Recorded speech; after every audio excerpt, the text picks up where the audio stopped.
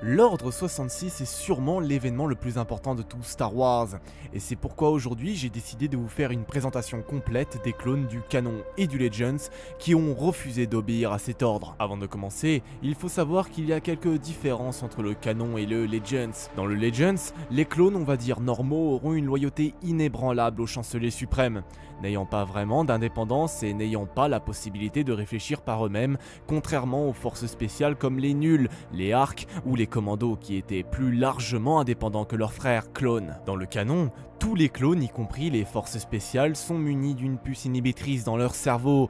Une fois activée, les soldats clones se voient être dans l'obligation d'exécuter les ordres, sans poser de questions. Mais attaquons-nous tout de suite au cas du canon. Et pour commencer, quoi de mieux que de parler de la Bad Batch. Les clones de la Clone Force expérimentale 99, ou Bad Batch, sont des clones extrêmement spéciaux, ayant été génétiquement modifiés par les Kaminoïens. Cette modification génétique entraîna chez eux un fort mépris des ordres, et quand l'ordre 66 fut déclenché, la Bad Batch fut en place sur Keller, où ils assista au meurtre de la maître Jedi Depa Billaba. Cependant, les 5 clones, à la quasi-exception de Crosshair, résistèrent à la puce inhibitrice, et Hunter permit au jeune Padawan Caleb Doom de prendre la fuite. Plus tard, le Bad Batch fut contraint de déserter le Nouvel Empire, où ils se lanceront dans de multiples opérations pour tenter de le combattre. Kix était un clone médecin en service dans la 501e Légion de clones.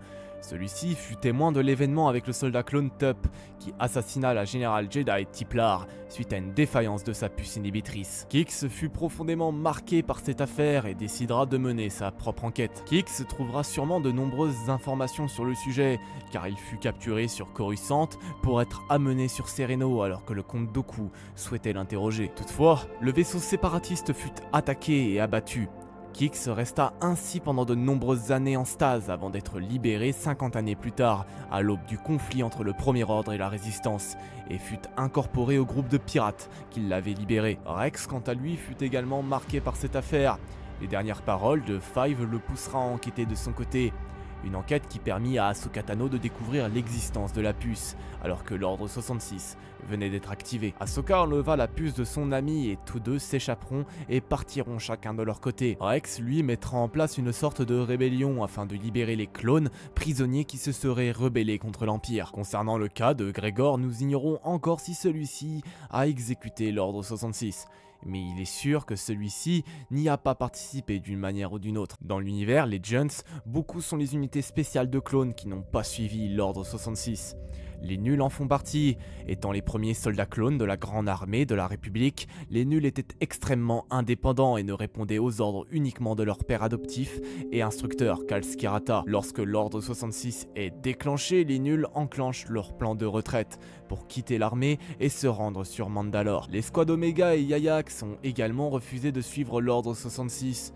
Les squads Omega engageront leur plan de retraite pour quitter l'armée et rejoindre Cal Skirata sur Mandalore. Toutefois, 2 des membres de l'escouade ne parviendront pas à quitter l'armée et seront obligés de suivre le nouvel Empire Galactique en attendant d'avoir une nouvelle occasion de s'enfuir. Les 2 autres membres parviendront à rejoindre Mandalore et aider Skirata dans ses propres projets. L'équipe Yon refusa également d'exécuter l'Ordre 66. Alors que des soldats clones approchaient pour éliminer un groupe de Jedi, les Yon prirent la décision de défendre les Jedi pour leur permettre de fuir.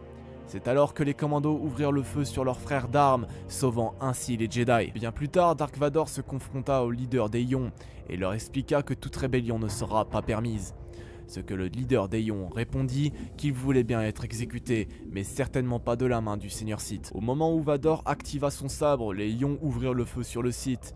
Il n'eut cependant aucune difficulté à éliminer 2 membres de l'équipe, ce qui poussa les 2 autres à s'enfuir dans la jungle, avant d'être finalement arrêtés par le commandant Apo et envoyés dans une prison impériale sur Agon 9. Nous avons également le cas de BL 1707 et HOB 147, qui ont tous deux pas suivi l'Ordre 66, ayant tous deux été portés disparus. BL 1707 sera toutefois retrouvé par Luke Skywalker près de 20 ans plus tard, ce qui le poussera à rejoindre l'Alliance. HOB 147 lui fera la rencontre de plusieurs jeunes Jedi en fuite, et quand il trouva des soldats impériaux, celui-ci refusa de révéler la moindre information sur les jeunes Jedi. Le capitaine Maze lui aussi refusa d'exécuter l'Ordre 66, Accompagnés par le Jedi Zay, ces derniers se rendront sur Mandalore tout en ayant pris soin d'effacer leurs traces. Enfin, nous avons le cas de Spar qui avait déserté l'armée bien avant le début de la guerre des clones pour suivre la même aventure que son modèle Jango Fett. Voilà, la vidéo est désormais terminée, j'espère qu'elle vous aura plu.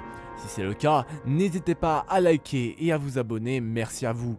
Sur ce, moi je n'ai plus grand chose d'autre à vous dire, je vous souhaite à tous une très bonne journée ou une très bonne soirée, et surtout n'oubliez pas que la force soit avec vous.